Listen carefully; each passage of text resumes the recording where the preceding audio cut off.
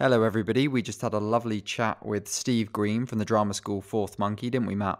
It was really great, wasn't it? I mean, what I love about Steve is the fact that he's a realist. He says it as it is. He's not spouting any bullshit. He speaks his beliefs, and it's backed up in his work. I really enjoyed talking to him. What did we talk to him about, Christian?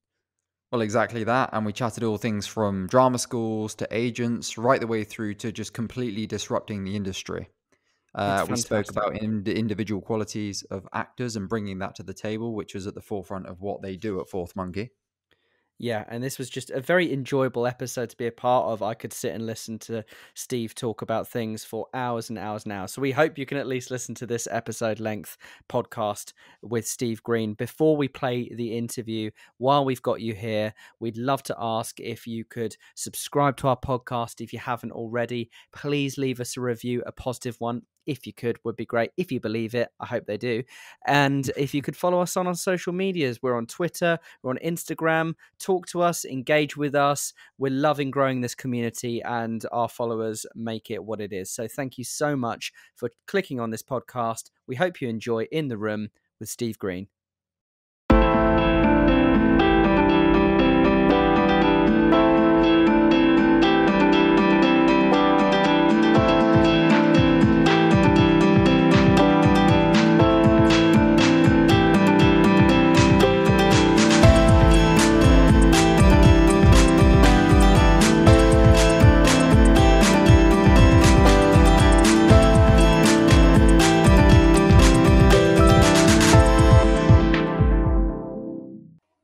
Hello, Steve. How are you doing today? I'm very well, thank you, Matt. Yeah, good evening.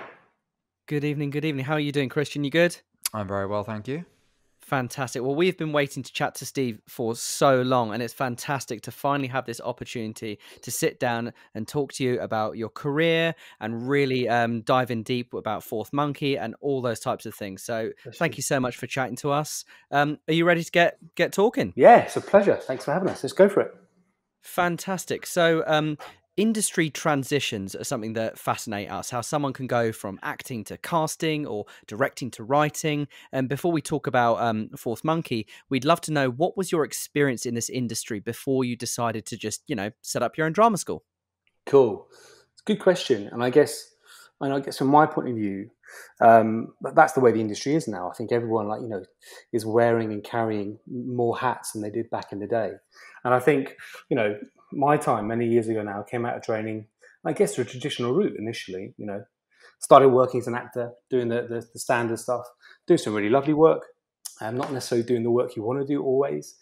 Ended up working on camera quite a bit. Didn't really spend much time on the stage, which was a shame. That's where I wanted to be, but it's just the way it plays out, right? So that transition, then started to evolve, as you do, I think, as a working, jobbing actor.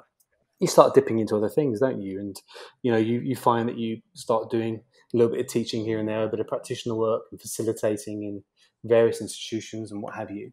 So that was the segue for me from acting through to working in a practitioner context in drama school and training environments. And then finding myself working in an agent's office, and that was a lot of fun, and made that transition quite smoothly and felt quite comfortable in that space for a little while. It's quite interesting, so working from that side and seeing that side of the fence. And then obviously, again, back into that drama school world that you're still freelancing in and you're putting on those different hats. Just started directing more, which is something I had a real passion for when I was studying. And that then became, if I'm honest, it became my thing. I started to really enjoy directing, and started to write my own work, started to dabble in that and pick that up again. Because I think I was quite lucky for my training. I went through quite an untraditional training journey back in the day, whereby we were given the opportunity, went to Middlesex Uni and did their BA course there, which was very much about liberating creative ideas as opposed to the traditional routes. And I think that gave you that wider lens. So I think that traversing from different role to different role to sustain your professional life, it's quite natural now, and it was certainly natural for me then, and it's how we ended up where we ended up, I guess, in many ways. Wow, you've really covered a lot of the bases of the industry, haven't you, with the directing and working in casting directors' offices, and that's cool. It's been fun. Yeah. I was going to ask about, even setting up or establishing a weekend stage school is a mammoth task these days. Where did the desire come from to found and establish your own drama school? And what did those really early stages look like? I mean, Fourth Monkey has an incredibly strong identity. Was this the case from the very genesis of the idea? It's a great question. I mean, I guess, obviously, to be sitting here talking about Fourth Monkey and exclusivity on my own is a bit unfair. And, it ain't just me. I think, obviously, Charleen Qwaye as our director of training and our co-founder of the school and its guys, is a massive part in this whole conversation. And I think through our lenses and the people we worked with at the start, it was about trying to, I guess, if I'm honest, we were born at a moment of anarchy, if I'm brutally honest. I think that's where we started off. It was like there is a different way of doing things. And that's not for a moment to say we believe that we're, superior in anything we think or do, but that basically there was a different way of doing stuff. I just touched on like teaching and working in drama schools back in the day, talking 20 years ago now. But back then, the narrative very much was this kind of binary journey. It was like, I got to get my agent from the showcase. That was it. That was the training journey. That was the training objective. Yeah. And I found that problematic because it wasn't the way I saw the industry or the life of an artist, without being too much of a pretentious arse about it. Because I think that's fundamentally it, right? We're artists at the end of it. That's what we're training people to be artists, as opposed to be commercial commodities. And I just felt that it was a bit skewed. The perspective was a bit skewed, and there's maybe a different way of looking at it. And I guess initially we became a production company, and then it was kind of like still having those same old conversations. There's a different way of doing this. And then I think at the time, it was kind of like, well, stop talking about it. Put your money where your mouth is. If you think there's a different way of doing this that could offer someone a different route or a different way of looking at this industry or a different way of training, because there was space there for it, let's actually try and do it. And slowly but surely we started to basically build that. And it caught the imagination at the time, I think, partly because, like you say, the identity was quite strong. The way we were working at the time was, and still is, very physical, very embodied, quite anarchic, like I say, in terms of the play choices we were doing as a production company. And, we were flipping genders in terms of our casting 20 years ago when that wasn't even a thing. People weren't even talking about that as an option. So all that sort of stuff just felt a little bit nouveau, I think. And I think that caught the imagination of young people who are maybe looking for a different route into the training environment. And maybe those people who had doors closed in their faces or didn't feel like they fitted, and that continual rejection of the industry. Because let's be clear, it was an incredibly exclusive place then. It still is now. Let's be candid about it. Yeah. But 20 years ago, this industry was, it was profoundly exclusive. So, Stephen, I really liked what you said about the journey of the artist, and as you say, it's the only way you can say it. You don't want to sound like an arsehole, but it is the only way you can say it. And that, in my view, and a lot of other actors' views, drama schools, some of them produce a product. And to pluck a name at random, you do get a RADA actor, some people would say, and that these guys are products of their drama school. But these days, in the spaces that I engage in and the people that I talk to, more and more it's becoming seemingly more important to be part of this commercial space, to know your branding, what is your product, what do you offer, what is your USP. All these commercial phrases are becoming seemingly more and more important in the acting space. How do you connect that with the journey of the artist, as you said, without sacrificing what it means and without sacrificing your uniqueness? I think you just hit on the key word, uniqueness. I think that is the thing. Like what is you? What defines you as an artist and what defines you as a human being?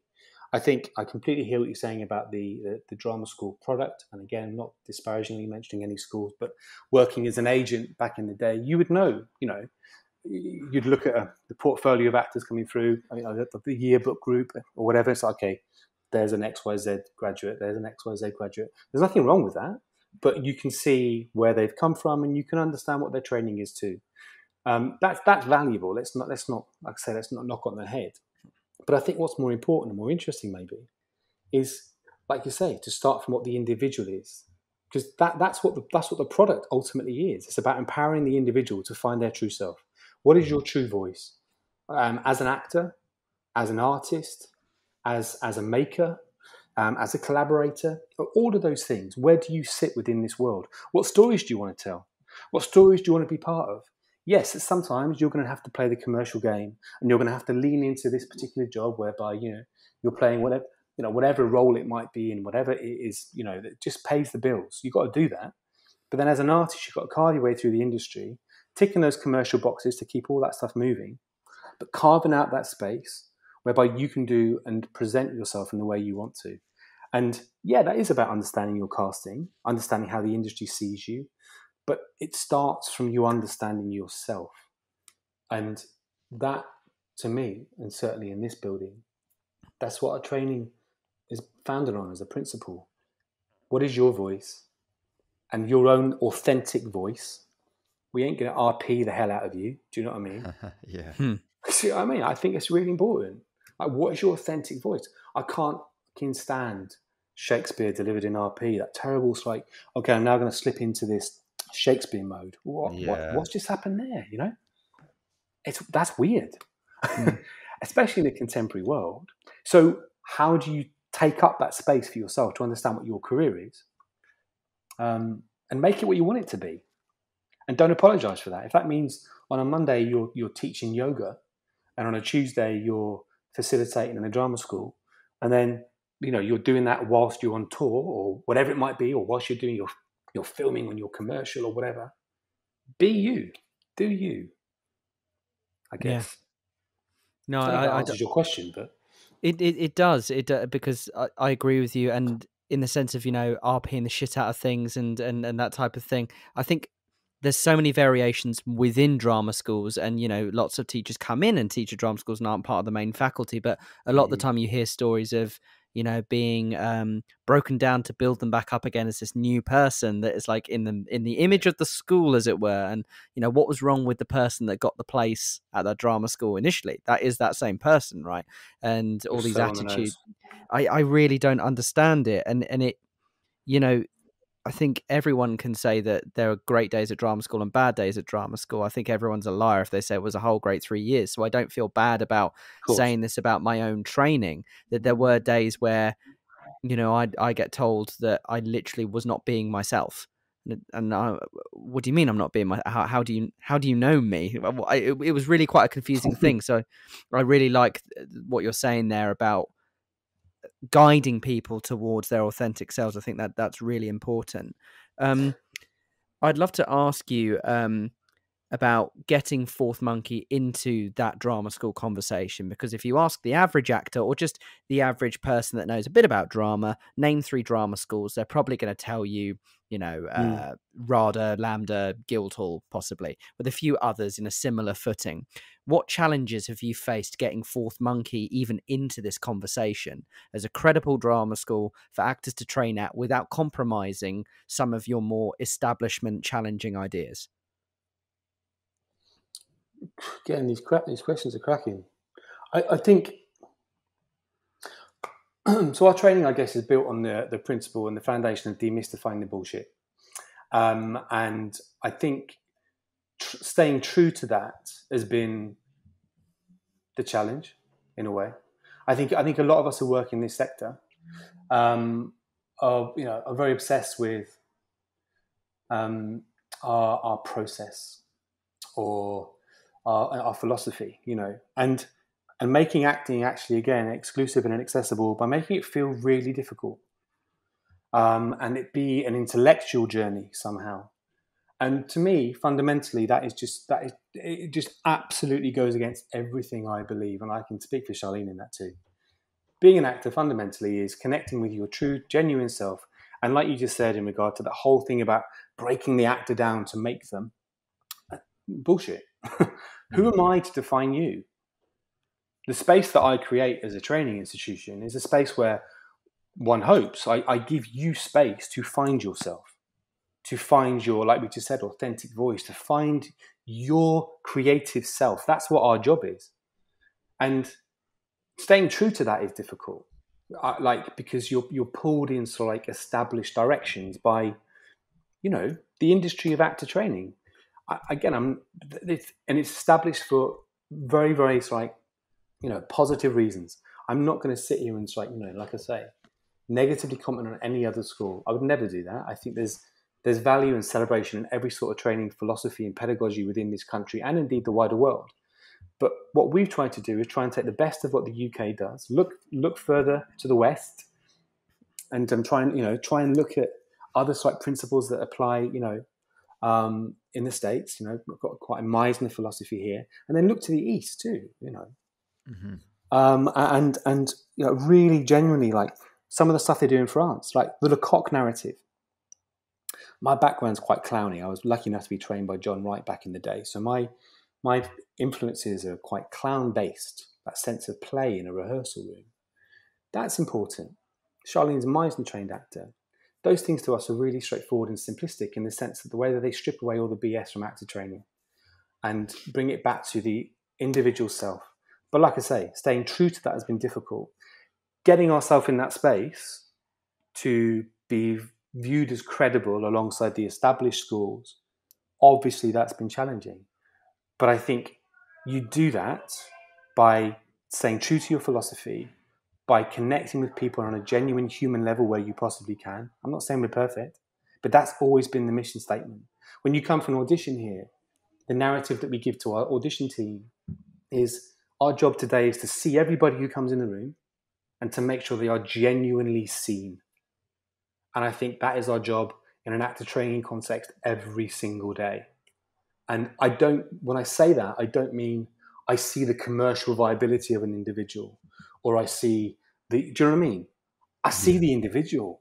And oftentimes what we're looking for in audition is far removed from what some of the other schools are looking for. And because we're looking for something that maybe just, you know, moves to a different beat and just someone who's connected with themselves on a different level is what excites me. And people who come from every single walk of life, you know, this school's still quite an international school. And, you know, even post-Brexit, you know, it's a whole different conversation. but that's important to us. Like cross-cultural learning, incredibly important. How do I learn what art is in Italy? How does that influence me? How do I genuinely get informed and engage with that? What can you bring to my room? What can I bring to your room? How do we grow? How do we broaden our lens as artists collectively and collegiately? How do we build a genuine functioning ensemble and create a space whereby I'm not standing on you to achieve or to be seen by my head of year, my principal, or whatever it might be? Because I think this industry is about collaboration. That might be really naive, but I think the more doors you open, the more opportunities you present for yourselves and indeed others. And that's what it should be about. It shouldn't be about this exclusive thing.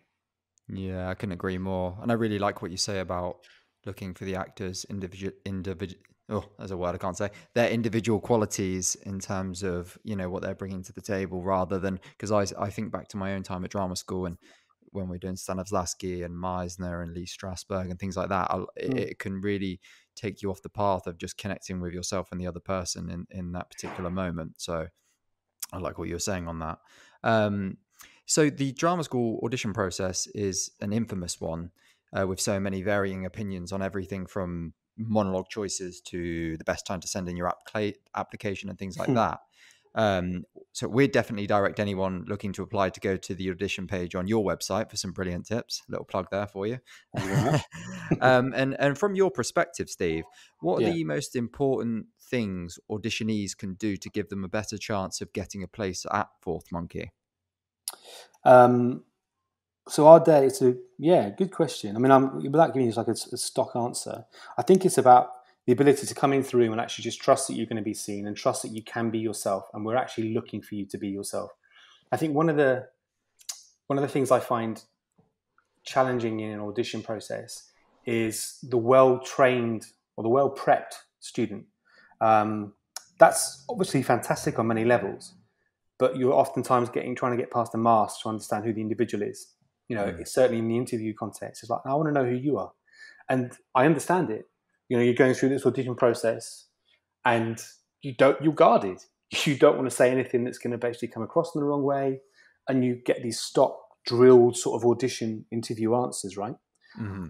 I quite like them, if I'm brutally honest. The ones that come off the beat. I mean, I like people to actually really be themselves and to challenge you a little bit. I think to have that to take up space, I think that's quite cool. But in terms of what we're looking for, our audition process for a start, we don't charge for audition. There's never been an audition fee over certainly the last 3 years. And prior to that, it was a very nominal fee. We had audition fee waivers for everybody, for everyone now. So that's a positive thing to enable people to get into the space. And when they come into the space, they'll be here for a whole day. So they're going to go and transition from an ensemble warm-up to a movement session, a voice session. They'll do some clown. They'll do some ensemble playing. They'll obviously do their speeches. They'll have a rework of their speeches. They'll have an interview. So they'll be thrown through loads of different environments. And we don't expect everyone to get all of those rooms, like, not flying. We're not trying to get box ticks. You're going to find some of those rooms and some of those sessions challenging, right? And that's part of the gig.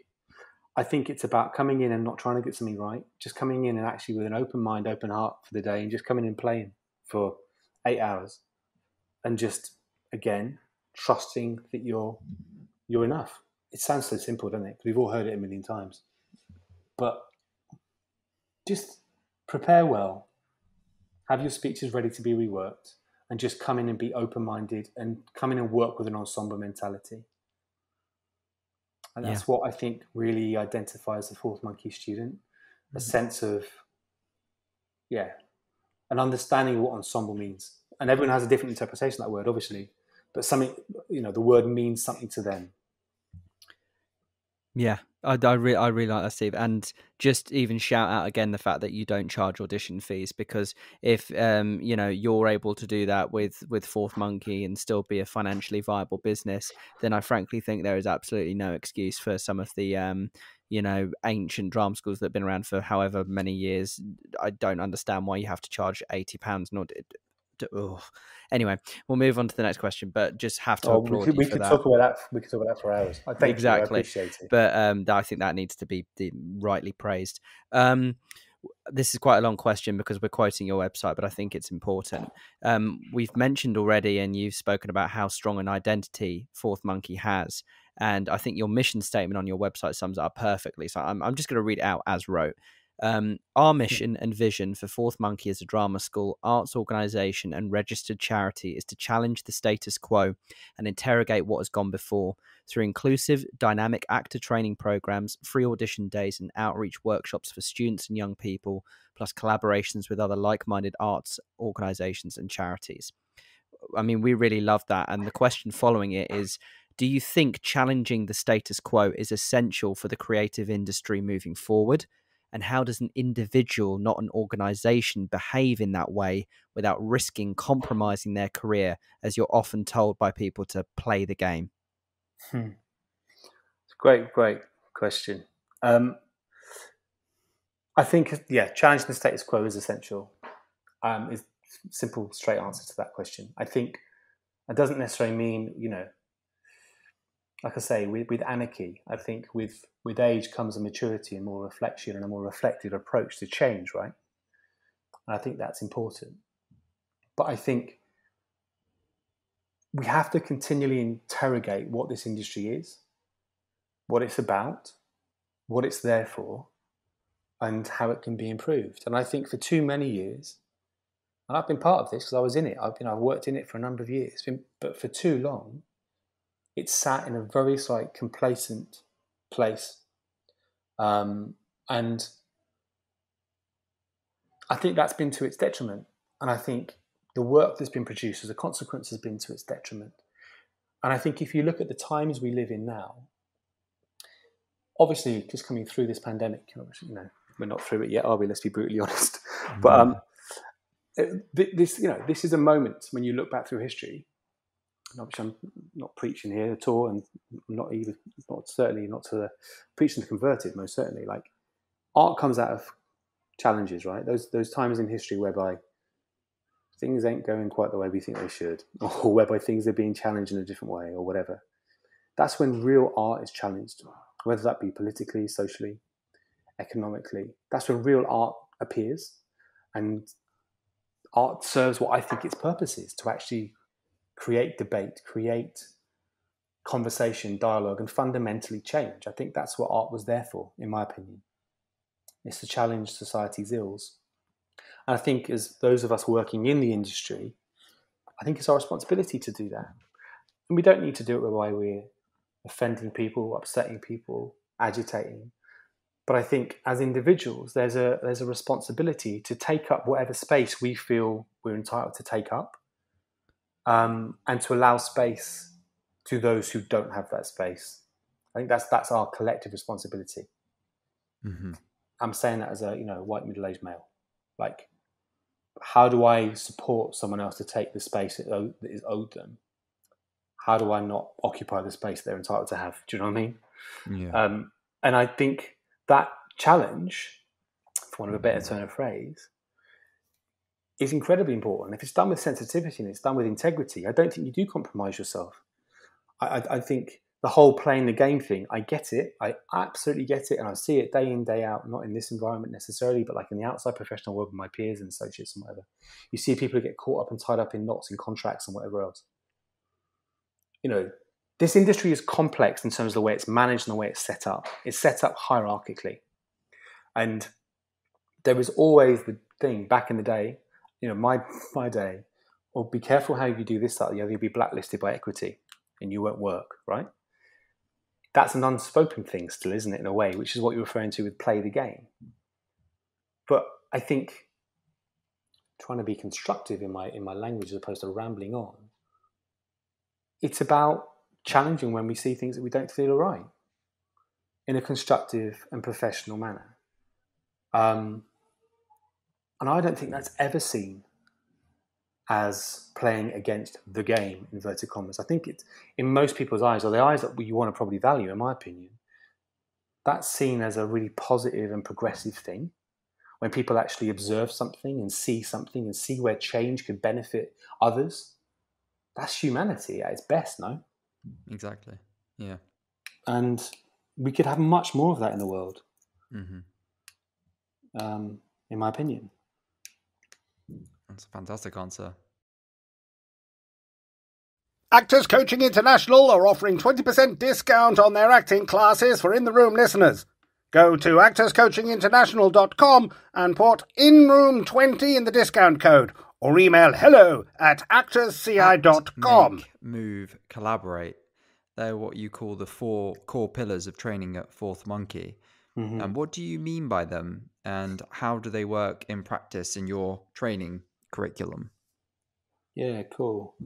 Well, we work in a very integrated way. So those 4 pillars, I guess, the objective is for us to create, again, back to that word, artists who have the sustainability to traverse the industry and all of its different forms. So, yeah, I can do the traditional acting thing, whatever that may be. So I can get my nice commercial gig, or whatever the word. I'm not trying to make the word commercial sound dirty, by the way. But, like I can get that gig through my acting prowess, but I can also be employed as a mover. I can also be employed or work together as a maker or a collaborator with others. Or I can actually make stuff for myself, whether that be digital media, whether that be writing my own work, whether that be having the ability to put together my own Arts Council application for my own company. That to us is so important. The ability to basically traverse the industry and have, again, sustainable career. The days of waiting for your agent to phone and not looking after yourself or being accountable for yourself, they've gone. And quite rightly, in my opinion, we're only ever accountable for our own careers. Because all we do is we come out of our drama school setting, we complain about the casting we got in our final year shows, then we get our agent and we come out and we complain about our agent because they're not getting us seen enough, or this, that, and the other. Very rarely is the question asked, what are you doing? And I don't mean that in a challenging way, but it's a really pertinent question. How are you taking accountability for your own career and your own life? Let's interrogate that question, because that's where the success comes. So if you're accountable for your own creativity, I can go and make my own work. I can go and make opportunities with others. So you're not just dependent on someone else. Because for me, that's why the fall off in this industry is so heavy in terms of numbers, because people don't have the understanding how to navigate the industry. Back to the 56-year-old actor I referenced earlier on, who's, traversed the industry with his other half for 35, 40 years, got 2 kids and whatever else.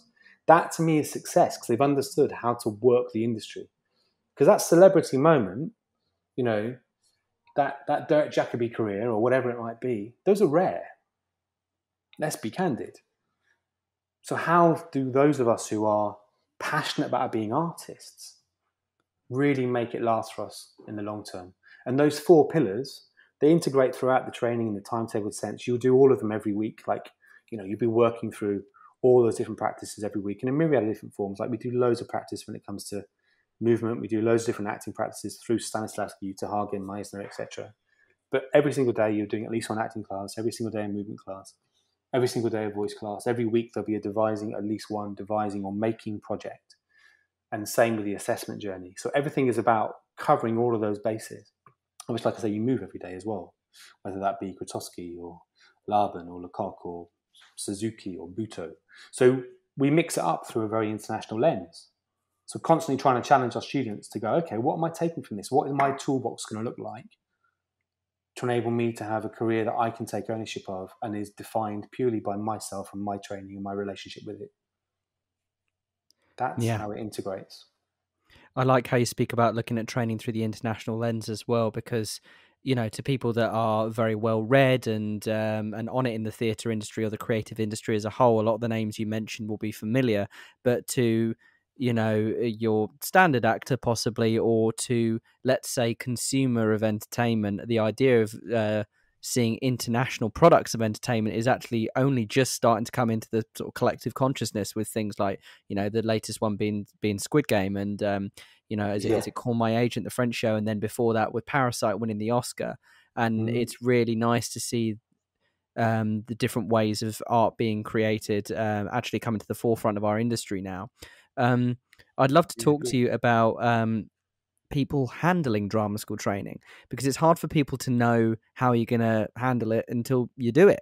And because so many people, including myself, were obsessed with getting into drama school, not really thinking about actually what would happen when I did. And it's a huge task for anyone, emotionally and physically, regardless of what school someone attends. How would you recommend an actor approaches their training or their life around training on a day-to-day basis to get the maximum from it and leave in the best position possible? Good industry career advice question. It's wicked. I mean, I think the first thing with that is find the right school for you. And you do have a choice in that, even though oftentimes we don't feel like we do. Ultimately, there is a choice. You can always say no if it doesn't feel like it's the right fit. Because that training environment needs to be your home. It needs to be somewhere whereby you feel you can go into that building and fall flat on your face and be celebrated for failing, because that's what it should be. If you don't feel comfy in a space for whatever reason it is, then maybe that ain't the space for you. And I think, again, you need to listen to that. That's the first step.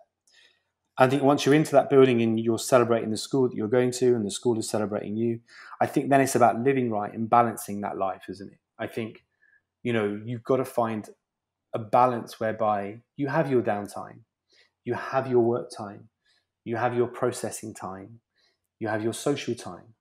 You have your time for your partner if you have one, your cat, your dog, whatever it might be in your life that you need. Well, actually, I know that I need 8 hours sleep a night. I know that I don't go to the theatre enough, so I need to actually get myself up to speed. And I could catch up with some of my peers by making some more theatre trips. I know that I need to go to the gym because it's good for my mental health. I need to meditate, whatever it might be, right? All of that stuff is making the whole, and it brings it back to that same starting point. Who is the individual who's embarking on this training journey, and who are they, and how do we celebrate them? Because that is what this is all about. What does that individual need? And I think it's incumbent on the training provider too to actually celebrate the individual and look at them and their own needs. So John comes into the rehearsal room, Jane comes into the rehearsal room or the classroom. They're going to need different things. We're going to have to see their individuality and the differentiation between the two of them. But that also applies to how they conduct themselves outside of the training room as well. How do we support them to understand who they are as adults, to understand where their accountability lies to be the best version of themselves? And that to me is what your training journey is about, as much as the learning you do in a classroom with a practitioner. Your growth, your individual growth as a human being, because that's what sets you up. And then when you get into that final year and it all becomes intense and pressurized and angst driven, keep your feet on the ground in terms of the reality of what it's about. Because we all get caught up in those agent conversations and this, that, and the other, and the fear and anxiety of stepping out of this industry, especially the world it is now. No one knows what this industry is going to be in 5 years' time. It's forever evolving, especially on the back of the pandemic, right? So I think it's about just staying grounded and really just being patient that this might take time. I might not get an agent on day one. Showcase might pass me by. Cool. I understand how to navigate this industry because I've taken on board my training and my learning to enable me to do so, because I'm here for the long haul. It's not a momentary thing. And I think, from our point of view, it's important for us to try and support our alumni with that too. I think that's incumbent on all schools as well. And I know a lot of schools do that brilliantly. To support someone when they step outside that door after the final shows and graduation. How do we, support them in the industry afterwards? We've got our Evolve program, which is like a professional development program that our students can come back and dip into and do some stuff, which is really lovely. Some of them take advantage of it, some of them don't. Everyone has a different journey. But for those that need that, it's really valuable to get back in a room with someone. They maybe have an audition for a while, but okay, I'm back in a room. And this has been a subsidised workshop. And I'm back seeing some of my peers. I'm back in a familiar space. I feel safe again. I feel like I can do this. Because that's as much of it as anything, isn't it? Holding on to yourself and not falling foul of all the external pressures that can come. Yeah, you spoke a bit about pressures there and the all-important third year, and when you get to that point and trying to get that agent. Just a quick question really on that.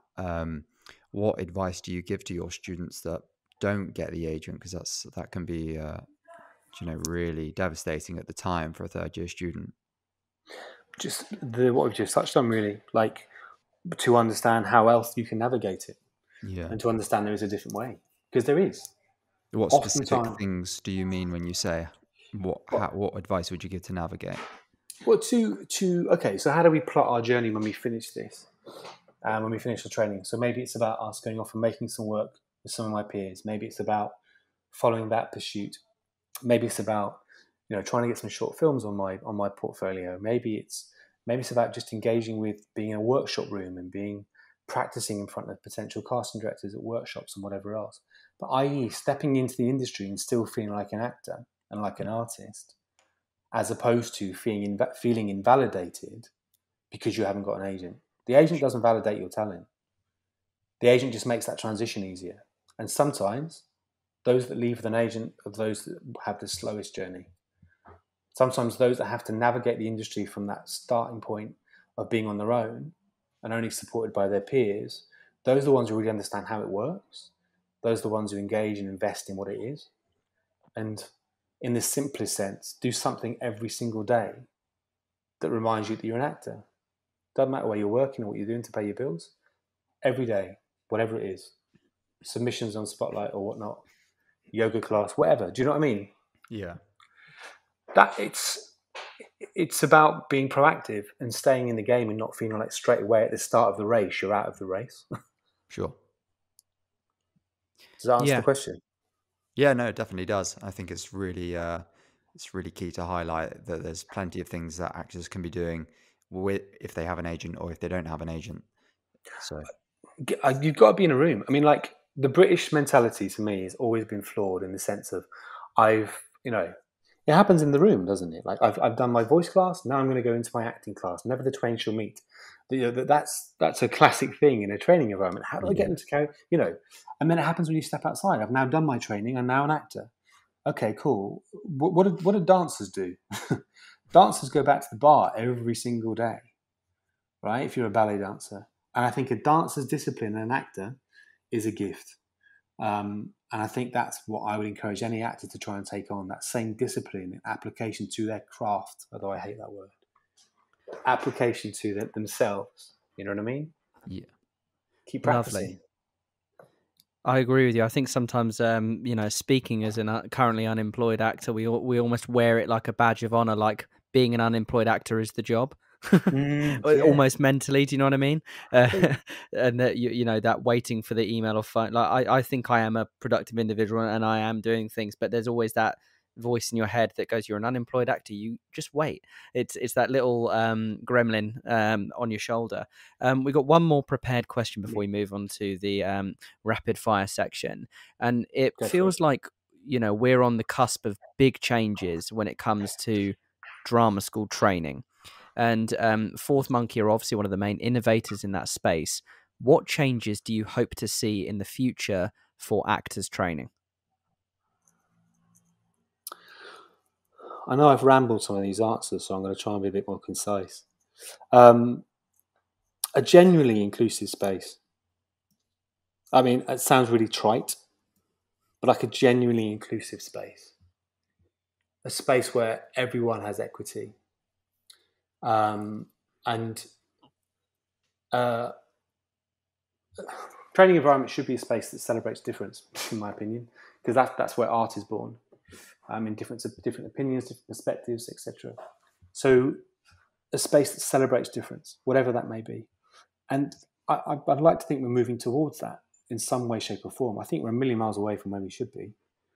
But I think, for me, that's incredibly important. And from that celebration of difference and individuality, there's the key word, individuality, we end up with much more individual journeys, and we end up creating artists as opposed to machines. You referred earlier on to, the actor, they're XYZ trained. I think we need to eradicate that. I think we need to find a place whereby we can celebrate the individuals and creatives and like the joy in, like the joy and passion in creativity. Do you know what I mean? Creativity at its absolute best comes from individuals being liberated to speak their truth and their voice. And oftentimes in a training environment, we spend loads of time taking away that voice, neutralizing that accent, neutralizing that internationality, neutralizing that cultural heritage. And it's like just, making everything, frankly, fucking beige. Yeah. We need to move away from beige. Yeah. No, I think that's where we're going, hopefully. Yeah, fingers crossed. Well, thank you, Steve, for answering all those in-depth, prepared questions. Now, it's on to the silly rapid-fire questions. We have 10 questions for you. Some are actor-related, creative-related. Some are idiotic. We have got 10 questions prepared for you that we'd like you to answer in one sentence or less. Mm-hmm. Are you ready for rapid-fire questions, Steve? Okay, I will kick us off. Stage, you're not editing this one out. Okay, go. Okay. Yeah, I'm not going to do the bit again, so we're just going to jump in the questions, and this is staying in. Okay, I'll kick us off. Stage or screen? Stage. 4 monkeys or 12? Oh, good. 4. Netflix or Amazon? It is Netflix, actually, to be fair. Favorite film? Wow. Can I have 2? Go for it. Parasite and Lives of Others. Mm-hmm. Favorite accent?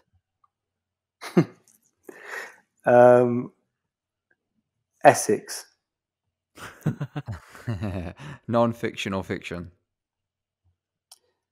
Non-fiction, actually. Would you rather listen to the In the Room podcast or the Joe Rogan Experience? The In the Room podcast, obviously. Duh. Silly question. Singing class for actors, yes or no? Oh, that's an interesting one. I think no, it's really okay. You wish no. Yeah. I'm kind of I'm kind of on the edge of no on that one, to be honest. I see its value, but yeah, I'm kind of a no in a sense. You've just become Christian's best friend in the whole world. Right. I'm talking about individual singing classes. Do you know what I mean? It's like, I think there's value outside of the classroom. Ensemble singing, brilliant, wicked. But anyway. Yeah. Okay. Is drama school a must? No. Controversial. Are agents essential for actors? Again, I'm going to say no. It's a double no to finish. Thank you so much, Steve. It's been an absolute pleasure talking to you this evening. I feel like what I've really liked about you is you're a realist and you say it as it is and you stick by your guns. And I just respect that. And what you're doing with Fourth Monkey is so exciting. It's been brilliant to talk to you. Christian, have you had fun as well? Amazing. Thank you, Steve. And I'm glad we agree on the singing classes. I might get told off for that later, but yeah, thank you. Do you have a singing tutor at Fourth Monkey that's going to... Well, there may be a load of people who come after me with that particular one. Yeah, you never know. Fantastic. Have a lovely rest of your day, Steve. It's been a pleasure. Thank you too. Take care, guys. Thank you very much.